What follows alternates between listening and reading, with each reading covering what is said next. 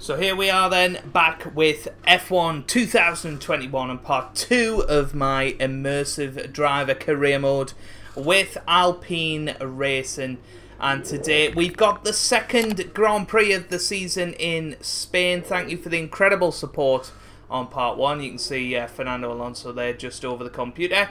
But last time it didn't exactly go to plan, did it, with us retiring from the race with an ERS issue. Apparently it has been fixed by the team. I am a little bit concerned and a little bit worried that it's potentially a glitch and it's not very balanced, and we're going to get 2 laps into this Grand Prix and break down, but hopefully it is just one of those things. So let's get into the Grand Prix and see how we get on in qualifying. Well, we come up to the line, first lap, flying lap of the weekend, 118.3, and that's probably not going to be enough to get through Q2. I think there's a lot of time in that lap, but just getting a little bit of oversteer at the moment, which is a pity, but I'm hoping that we can eke it out. And well, I mean, that is just a disaster. Track extending there, and well, I'm going to have to come in and put a new set of tyres on, and there's only 1 lap of fuel go remaining. again. Well, here we come up for our second lap on the same tyres, up to 14th now. Your so last that lap moved you up to should be enough to P14 get on the grid. through. But we have got a little bit of time if we need to bolt on a new set of tyres and hopefully be in for Q2.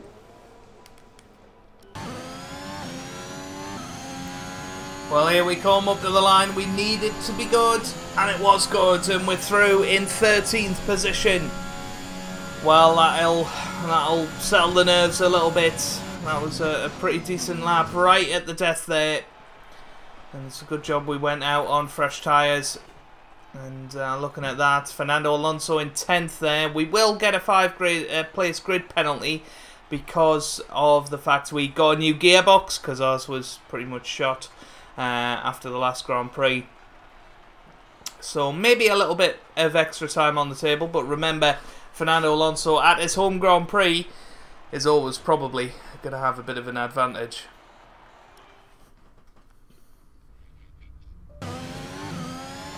Well, around the final corner we come for our first lap in Q2. What's it going to be?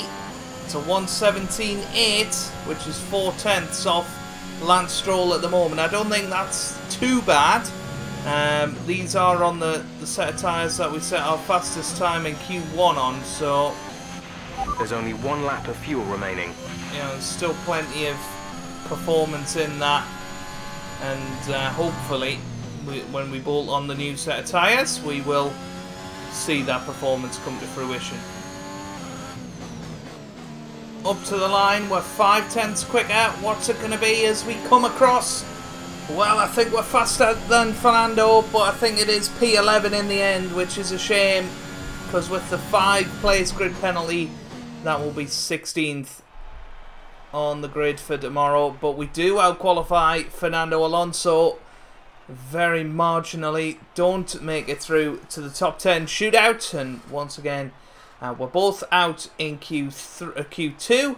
Fernando Alonso is going to be in the best position possible in P11 there. But we have a 5-place grid penalty, dropping down to 16th. So it'll be interesting to see what we can come up with in the Grand Prix tomorrow.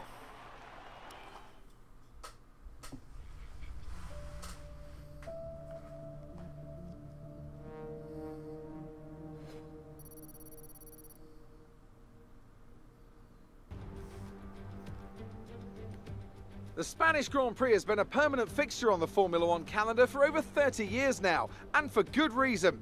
Do you remember Michael Schumacher's absolute dominance here in that rain-soaked Grand Prix in 1996?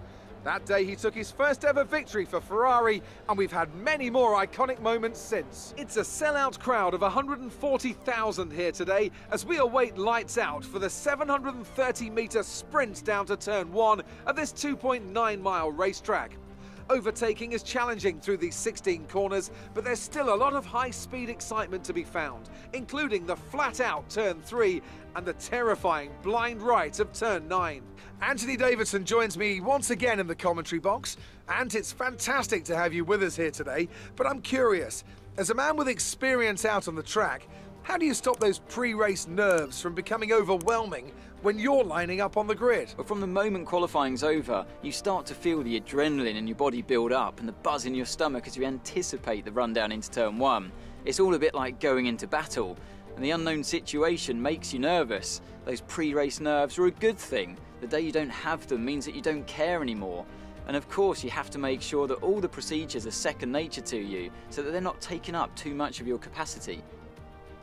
With the race minutes away from starting, here's what today's grid rundown looks like. Lewis Hamilton lines up on pole position, and it's Valtteri Bottas that completes the front row. Moving on to the rest of the grid, we have Verstappen, Norris, Sergio Perez and Ricciardo, Leclerc, Vettel, Sainz and Lance Stroll, Fernando Alonso, Tsunoda, Pierre Gasly and Raikkonen, Giovinazzi, the captain, they've taken a grid penalty, Mick Schumacher and George Russell, Mazepin and Nicholas Latifi. And with preparations almost complete, let's head down to the track. So here we go then, down on the track. I don't think we particularly need to take much extra fuel on board, if any, to be honest. What I am going to do is switch to the medium tyres, as they're a little bit more of a consistent race tyre, and very much take them soft tyres towards the end of the Grand Prix.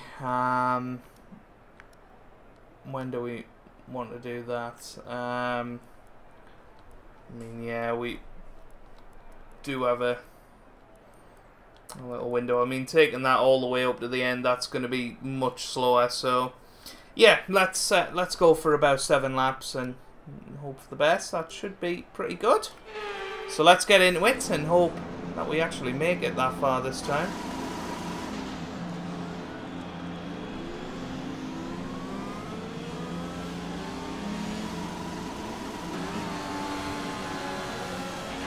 Okay, our system checks are good.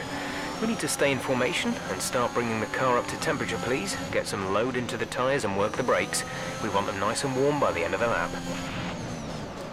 Ooh, nearly spun it out there. That would have been a bit embarrassing on the formation lap, but we have got a little bit more pace than these guys in front of us, so hopefully race pace wise we should be able to get past them. Certainly set up nicely in a straight line, got good straight line speed, so I'm really hoping that we can get up to pretty much where Fernando is. I think that's got to be the target here. Got to try and get up all the way to Fernando. If we can get into the back end of the points, then that is very much a bonus. That's not where our team is at the moment. I don't think, you know, unless there's a safety car or something similar, I don't really see that being a possibility today to get into good points, but we'll see. We'll see. It's always interesting, always an opportunity at the start of a Grand Prix. We just need to make sure that we're in the correct zone.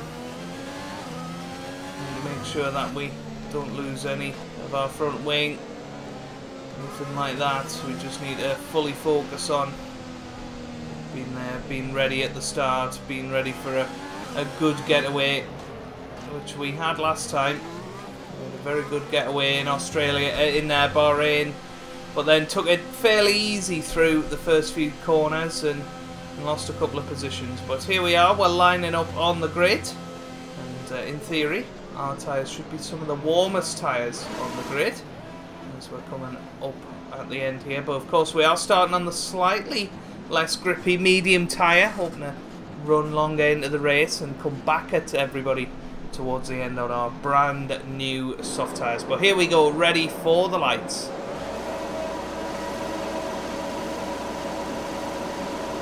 Lights out, away we go here in Spain. It's not a bad start off the grid, but there was plenty of wheel spin there. And we've got some cars around us as we hurtle towards turn 1, and George Russell going down the inside. We're just staying out of that, taking it nice and cautiously. Going down the inside of Mick Schumacher here, don't want to make any contact. We're okay, that'll do. Do very nicely. There's some yellow flags. Caution, the virtual safety car has just been deployed due to a build-up of debris on the track. We've been informed that due to the increasing risks, they're moving from a virtual to a full safety car. Well, safety car deployed. So, that's very interesting. And our first safety car of the series and of the game. And there it is there. I'm wondering whether we come in, stick some hard tyres on, and try and go right to the end of the Grand Prix on a set of hard tyres. Now, they may not be as quick, but I think that would be a fairly good tactical decision, because the safety car won't really matter. We'll lose a couple of positions, but should hopefully gain all of that time back. And just be a case of holding on to it towards the end.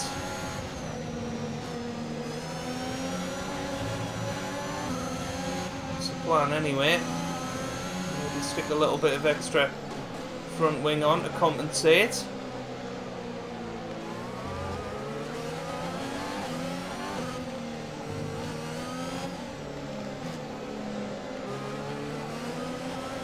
Is going to be interesting. I guess put it on auto, because if we have picked up any little feathers of damage, then let's get it done now while the safety car is out. And here we come into the pit lane then.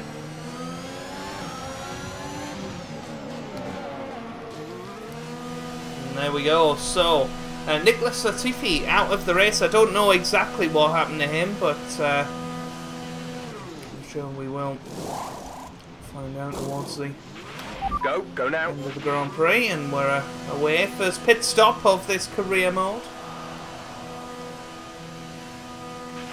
Look after these tyres now. We want to finish the race on this compound. Of course, this will take us to the end of the Grand Prix. We got to look after them during the safety car period, make sure that we've got enough take us through all the way. Well, safety car in this lap, so that is definitely interesting. And now, hopefully in a position where we can overtake some of these guys.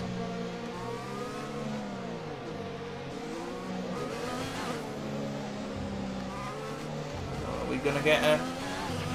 Brilliant. Nice move. I don't think so. I don't think we're going to get a penalty for that. I'm not entirely sure what happened to Mazepin there, but we're away once again. We're racing, and we're on these tyres all the way to the end now.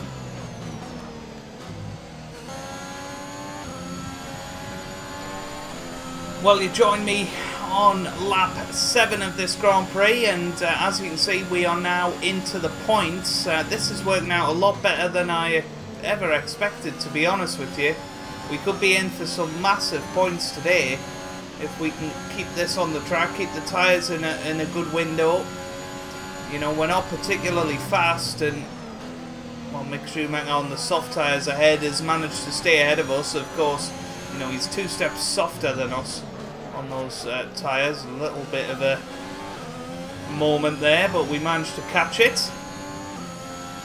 And you know, we are closing in on him, but not quite close enough to pass him yet. And well, we got Valterri Bottas behind us. He's going to look to overtake us, but obviously he's going to be in for the race victory today, and we're currently ahead of him.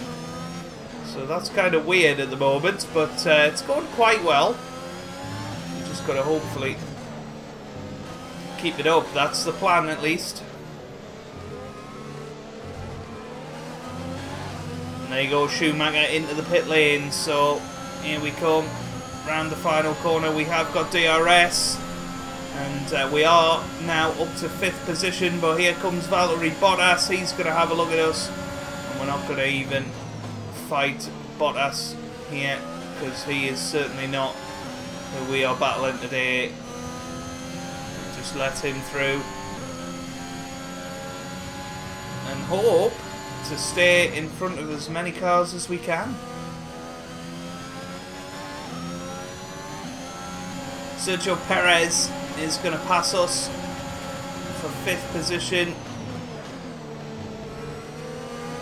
And, well, I don't think Ricciardo and Leclerc will take that long to get past us either, but still, 8th place would be a terrific success if we were able to hold on to it, but we'll just have to see.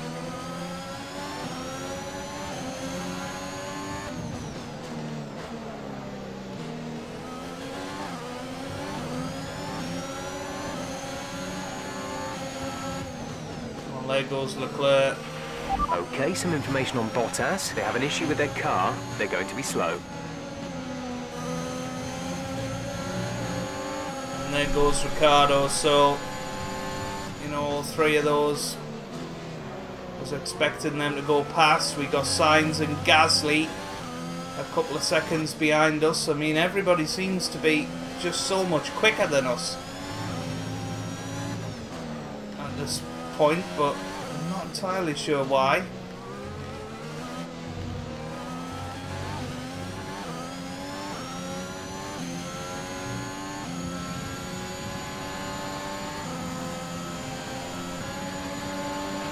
The gap to the car ahead is 6.9 seconds. Well, here comes Sainz, and there goes Vettel.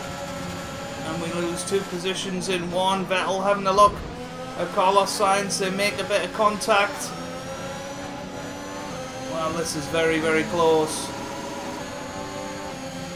Annoyingly, we seem to have a little bit of a gearbox issue there through that corner. Gap to teammate Vettel behind is and Sainz 1.6 seconds. Side by side, and we've got Fernando right behind us now. They are still side by side. Surely one of them is going to give in here. Right, some information on Ricciardo. They're slowing down. It seems like there's some kind of problem with their car. This is your final lap of the race.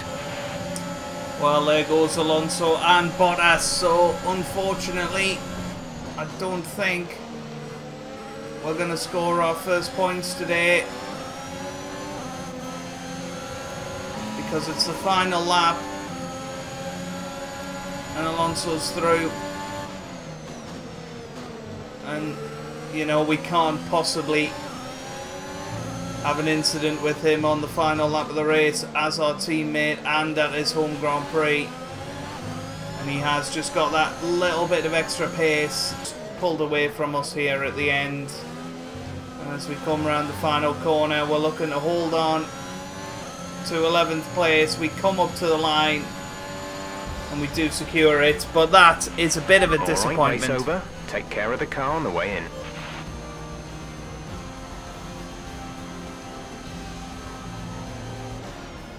Well, we get driver of the day. The Mercedes team pulled out a fantastic performance today. They should be proud. Anthony Davidson, a resounding victory today. What set them apart from the rest? It was a question of right place, right time today. We were looking at an entirely different race before the safety car came out, but they were able to take full advantage. I'm equal parts exhausted and elated with this weekend of Formula One. Be sure to join us for the next one. Well, there you go then. That is the end of the Spanish Grand Prix. 11th place, much better than the first Grand Prix, where we obviously had our ERS failure. But that early pit stop did backfire in the end. It looked like we were going to get a huge amount of points at one stage, but we just didn't have enough at the end there to compete with Fernando or anyone else that was around us for that matter. But if you've enjoyed it, give it a big thumbs up down below. Let's see if there is anything after the race, interview, anything like that. So that was an exciting race from our perspective. Let's have yours. How do you feel these grid penalties are affecting the sport? Oh, I'm not saying that. You gained a lot of positions during the race, didn't you? It wasn't the cleanest race today, was it? Well, thanks anyway. Yeah, I'm not going to answer stupid questions from Claire, but there you go. We are all done and dusted, and hopefully we get some new R&D stuff. That has got to be the game that we have to play now, and there you go. They have improved certain things, but we are running behind the other teams at the moment. Looks like we are going to get some more. Okay, we've had the new parts come through the fabrication process. We'll have them with us for the next Grand Prix. And there you go. We have actually picked up a major development, and you can see, wow, what an upgrade we've had. And we're heading towards Ferrari, Aston Martin, and McLaren now, and hopefully that means that we will be a little bit more competitive this weekend around Monaco. It is always a tough one though, so I'm looking forward to that in the next episode. If you have enjoyed that, give it a big thumbs up down below. Subscribe for more F1 2021 content. And I hope you guys are having a wonderful day. Thanks for watching, and goodbye.